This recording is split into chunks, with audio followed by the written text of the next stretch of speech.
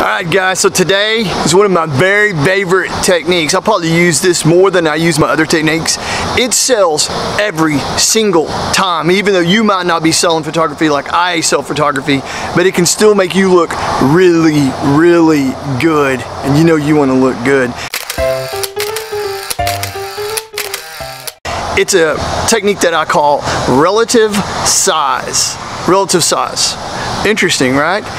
The theory behind it in about 2 seconds is that the further you get away from an object, the smaller it gets. Shocker, isn't it? But that is the science behind this technique. So for example, let's just say that someone comes up to you and says, I'd love to get a picture of me and my rig together. And what's the first thing they do? They walk right over by their rig and they stand there for the picture, and you get this. Here I am. Oh, this is less than stellar. This does not sell very well.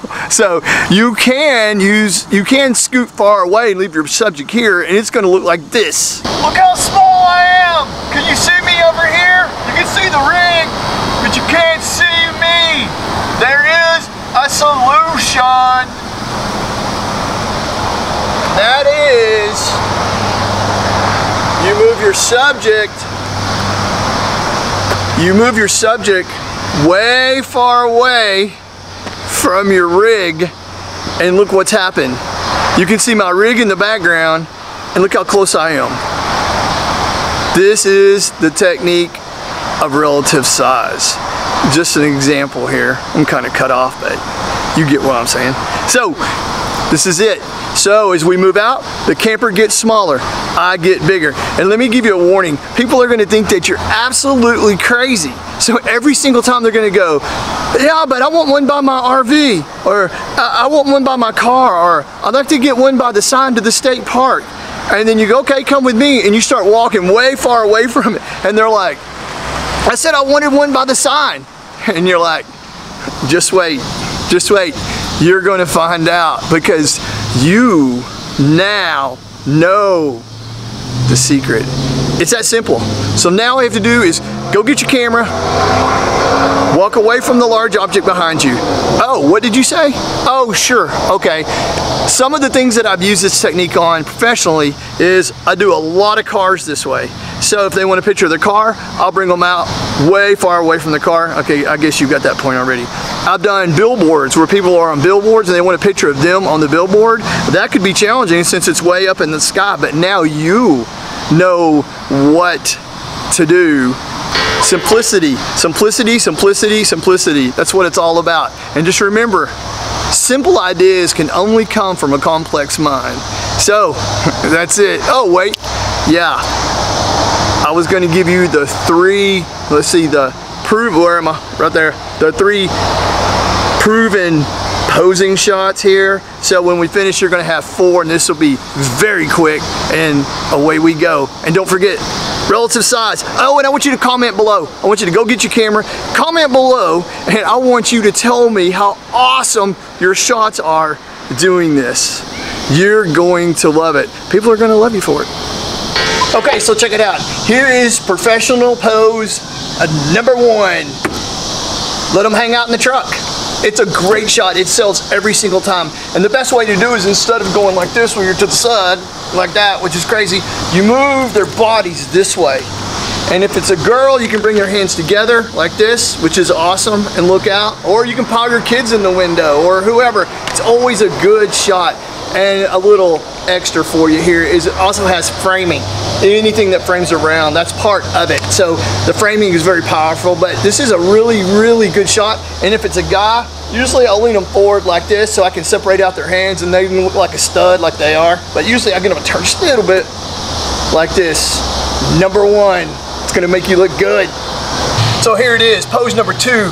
This always sells. This is always usually a guy's photograph. And so I can squat them down like so, and usually in general what you do is you don't put their knees toward the camera, and see how my front knee is lower than my Notice how this knee is lower than this knee. This is the pose. It sells every single time. Usually done with a wider angle lens, down low, catches their wheel, their bumper. People love this. But remember how I'm doing this with my hands and my legs, because a lot of people, you ask them to squat and they do this. Okay, I'm squatting. And then you just ask them to lower their right knee down. And then you get this, because it come in. It is so good. People love this picture. And there's also opportunity here to they actually can come in. And usually I tuck this leg in like this, and I always never leave this hanging like a cow udder. That's what it's called. I usually bring this hand back in like so. This is always a good shot. Sells every time. And again, people are going to be bragging on you about this. Number 2. Okay, so I hope you can hear me. Tell me if you can. I have a new microphone. I'm not sure exactly what's happening here.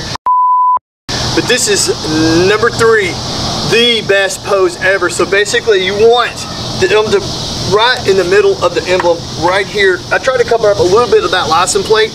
I usually get them over like so. And then it gives this sweet balance on both sides. It sells every single time.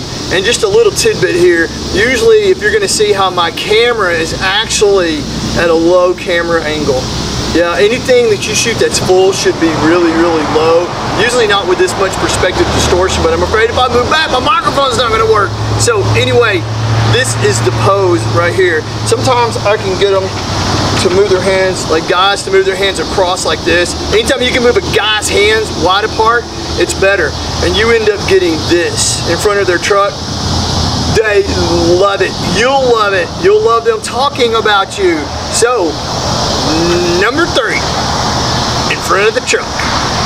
I know you guys got a lot out of this video, and the most important thing to do is, how I usually do is when I get a technique, I write it down into a notebook and I take it with me. I love teaching technique. It's so easy to do, but someone's got to tell you. It's much like playing the piano. If you don't know, you don't know. But the most important thing to do is, once that you've shot it correctly, just do what I call tear sheets and just get an image and put it into a file and name it relative size or posing by a truck or whatever. And then right before you go shoot, you pull it out and you be very deliberate. Luck has nothing to do with photography. And I've got a question for you, and I would like for you to write in the comments. Who shoots more film, amateurs or professionals?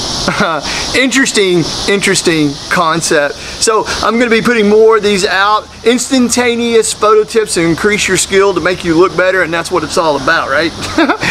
So make sure you subscribe, make sure you hit that bell, and every time I put one of these out, you're going to get a ringy dingy notification, and you're going to get it awesome. And you're going to get some, and you're going to see your photo skills improve and improve over and over and over. And remember, photo is a skill. Okay, until the next video, thanks so much. We'll check you.